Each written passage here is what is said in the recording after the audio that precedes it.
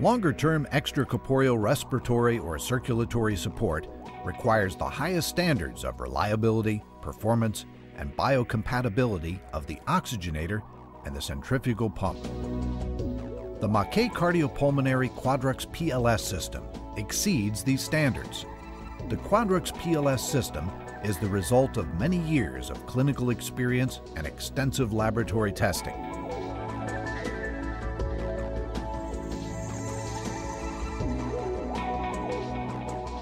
Maquet developed and configured the system in cooperation with users around the world, allowing quick and safe handling in different work situations.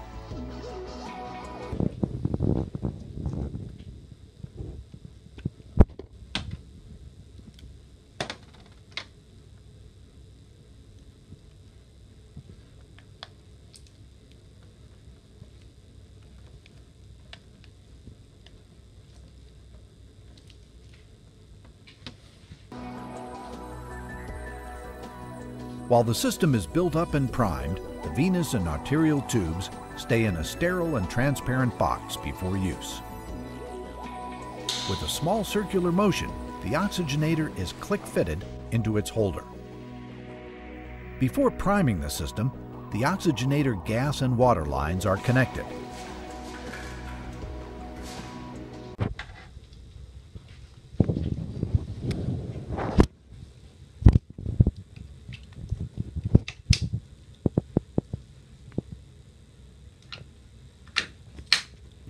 To confirm heat exchanger integrity.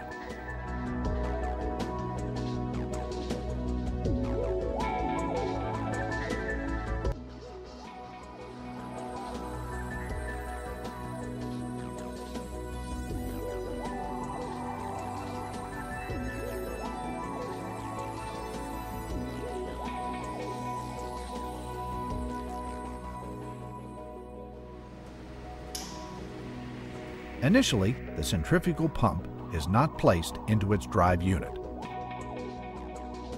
The male lure ends of the 2/4-inch priming lines with spikes are attached to the female lure 3-way stopcock connectors on the venous line.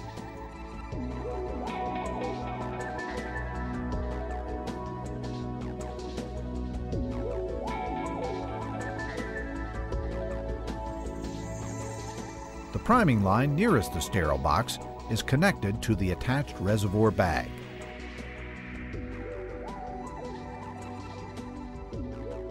For demonstration, the priming procedure here is shown with a colored solution and an infusion bag with only one port.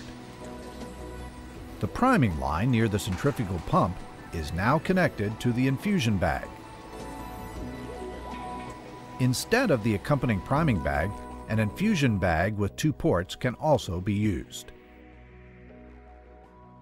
The priming lines are clamped, and an additional clamp between the 2 connectors will allow circulation of the priming solution into and out of the priming bag system, where air bubbles will be eliminated. The yellow lure cap on the venous side of the oxygenator is removed. Behind this cap is an automatic de-airing membrane. This membrane allows air to pass through and out, but is leak-proof for fluids.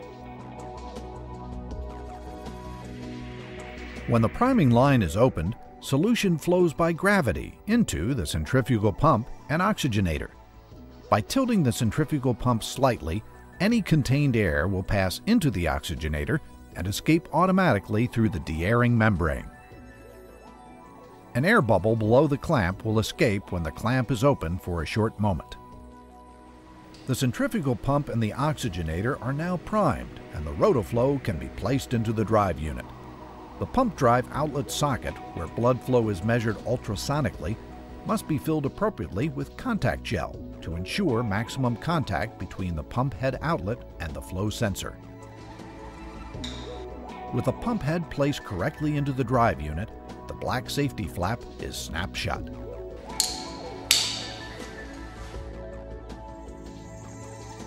The sterile lines in the box must now be primed. First, the 3-way stopcock on the priming line nearest the box is opened so that remaining air in the lines can escape. The centrifugal pump is now used to actively start priming the lines in the box.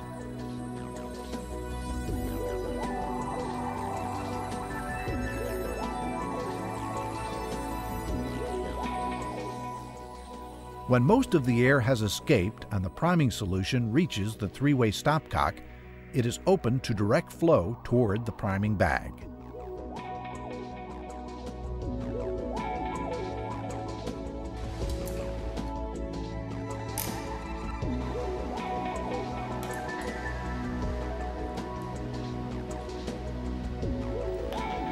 The nearly empty infusion bag is now removed, and the line spike is attached to the priming bag.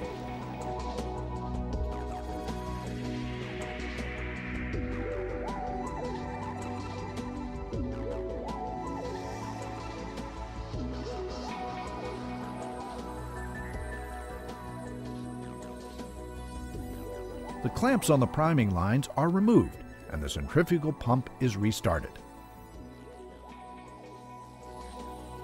Recirculation now goes through the priming reservoir bag. Any air bubbles in the system are trapped and retained in the bag.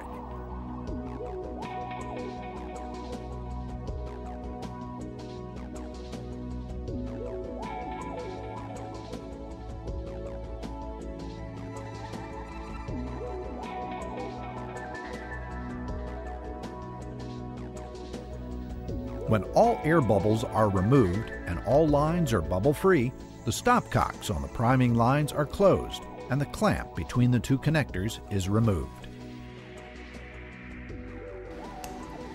Solution is now flowing through the entire system, and the Rotoflow centrifugal pump speed can be increased to a high flow. The priming lines are no longer required and can be removed. To be on the safe side, the three-way stopcocks can also be disconnected and closed in a sterile way with the lure caps.